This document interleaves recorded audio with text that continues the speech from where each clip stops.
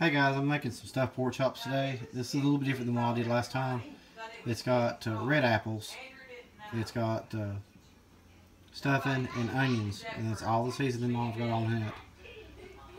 And then this is the rest of the stuffing. I put it in here and I'm going to bake it in the oven. And when it gets done, I'll show you what it looks like.